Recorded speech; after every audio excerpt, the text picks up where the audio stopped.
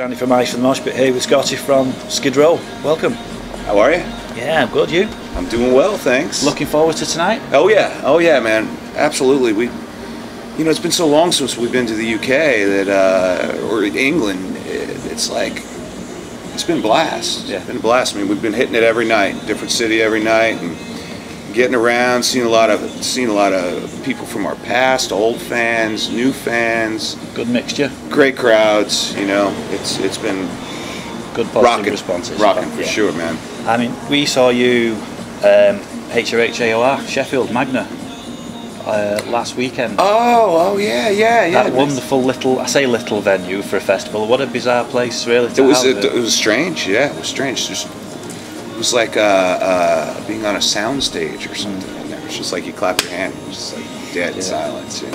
How was that? How was that as a festival for you? It was cool, man. You're talking about AOR, right? Yeah. The one. Well, Rotherham, as it's called. Yeah. Yep. It was good, man. It was good. It was one of the bigger shows we've done over here so far, and like I always tell people, man, it doesn't matter the venue we're in. It's a small one like you're going to see tonight.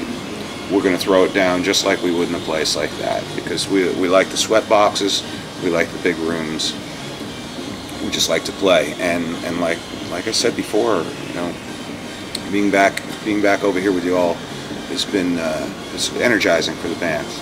So when was it the last time you were in the UK? Many moons ago. It's been a couple years now. I don't remember exactly. Too long. Everything kind of blurred. Yeah, it's definitely too long. Definitely too long. So here we are, and we're gonna. At this point, it's going really well. So we're gonna try and get back here again before the end of the year, and it's looking good. Wow, fantastic. Yep. Now I'm going to mention this because Scott here is new to our rock scene. All right. For Scott's benefit, what song do you feel would epitomise Skid Row for Scott to go and listen to after? Youth Gone Wild. Yeah. That kind of says where we're coming from. Although we're not as youthful anymore, we still have that. We still feel like the same guys. We still present the same message to our fans.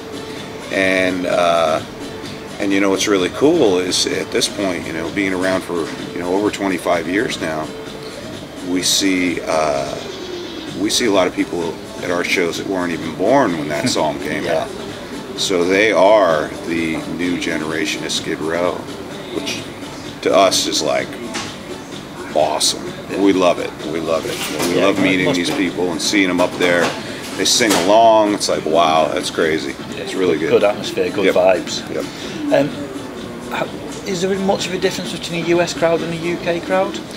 It depends on the city. Right. Depends on the city, especially the U.S. being so big. Yeah. The American South crowd down there is going to be different from the Northeast, and maybe a crowd in California is going to be different from the South even. So it depends on the city. Even in Canada, you go from. It's not very far from Montreal to Toronto, but the crowds are completely different. You don't tend to try and alter any of the set list for the crowd. You still play the same songs that you want to play. We have a few different sets that we play, and that's that, man. We just like to change it up a little bit. We change it up a little bit here and there. We give them what they want to hear, and then we give them what we want to play. Fair enough.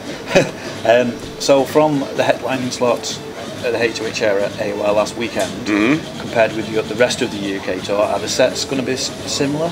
They're all similar. There are subtle differences because we have a set amount of time that we can play, but we've got a lot more songs that we'd like to play. So we kind of interchange them night after night. Well, there's a few songs that we'll swap out for something else. So I won't give anything away. No. I get myself in trouble by saying questions like that. So. That's all right. It's no state secret, man. We'll just.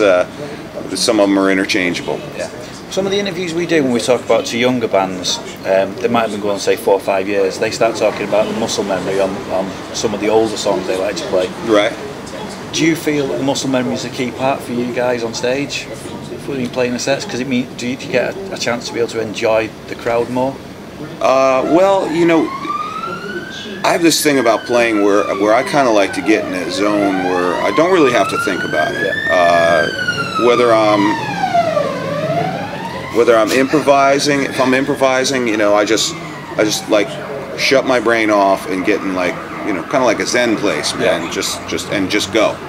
As far as performing the song, yeah, it's good to know a song well enough that you can relax and all that. But it's interesting because we did some extensive rehearsing for this tour, and for us, It's just directly behind us. Really don't like you, do you? it's all right. I'd rather not be on the receiving end of that. Yeah, so. I keep wondering because I'm just concerned they're going in the direction of the gig. Yeah. All right. So where were we? Oh, we were talking about, you know, muscle memory. Yeah. Yeah. Well, you know, we did some extensive rehearsing for this tour, and for us, extensive rehearsing would be, you know, 5 days of rehearsal. Right. That's more than we need. Just to get everyone clicking back in sync. And yeah, but you know, during that period, I mindfully paid attention to, you know, just put everything into every chord I was playing and every note I was playing, just kind of, you know, just reacquainting myself with something, you know. Occasionally somebody will ask me, you know, how do you play this thing, or how do you play this solo? And I went back and relearned the solo to 18 Life, and picked out all the little spots that I added over the years, and went back and learned the original version to do a video for somebody that asked me, you know, how to play it and all that. So the songs, they evolve over the years. So, you know, you add a little thing here, a little squeal there, you know, a couple extra notes here. So I don't know if that's to keep it fresh or how it happens, but it's just one of those things that does happen. It works out the way it feels at the time. But there's not a whole lot of really concentrating on what's going on, man. You know, I like to, when I'm playing with the band, I divide it between, you know, playing as best I can without giving a boring show. So I like to give a good show and give them something to look at, something to think about, interact. I mean, I like to make eye contact with the people we're playing with, you know, so they don't feel like they're watching TV.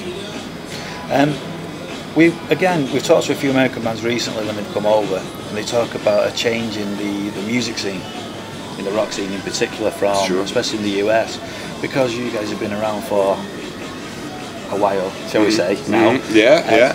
How much of a change have you seen?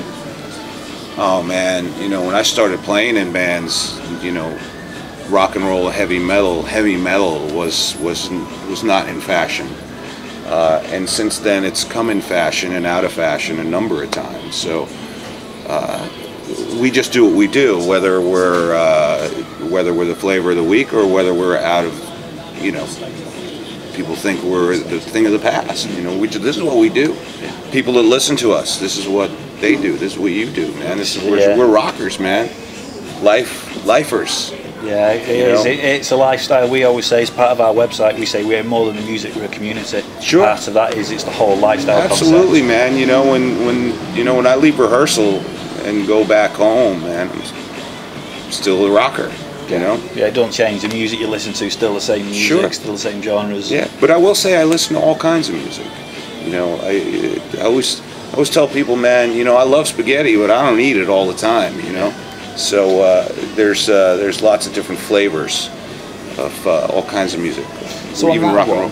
What would be the most far-reaching away from rock and roll you'd feel like you listen to? Me?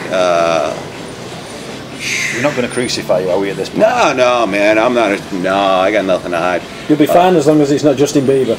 No, it's not. No, I'm not a fan of pop music. Maybe some Cuban music or Latin type of music or something like that. You know, I would enjoy that. I like listening to some old bebop jazz and things like that.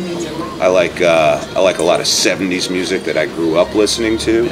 It's a good time, man. It's a lot of fun. It was a lot of that stuff was very influential on me, so I revisit it from time to time because I can't find anything new that it really excites me. So, do you have any pre-gig rituals that you still adhere to? Well, I try to stretch a little bit, you know. And I didn't the other night, and I pulled something, and I was like, "Gotta stretch, man. Yeah, Gotta stretch." No, actually, the key is I have pre-gig rituals that I don't do anymore, which are very important. Which would they be? Just I just chill out on my partying, man. You know. Yep. A slightly quieter life. I am an alcohol-free guitar player. Fair enough. Yep. I'd love to be able to say I'm alcohol-free, but not all the time. Yeah, it's not for everybody. No, of course it isn't. So, final question is: after the tour's finished, you've got another couple of dates after tonight. Yes. What's the rest of the plans for the year? Well, we're going to play that last show in London, and then we're going to head on over to the Czech Republic and knock out 2 more shows before we head back to the States. Get back to the States, knock out 2 more shows before we head back into the studio to record the 2 bonus tracks for the Chapter 1, which will be released in Europe. You're going to get United World Rebellion Chapter 1 with 2 bonus tracks, cover tunes. I won't say what they are, but one of them's one you'll know very well, and one of them you may have to go back into the archives, and it's a little more obscure. A bit more history.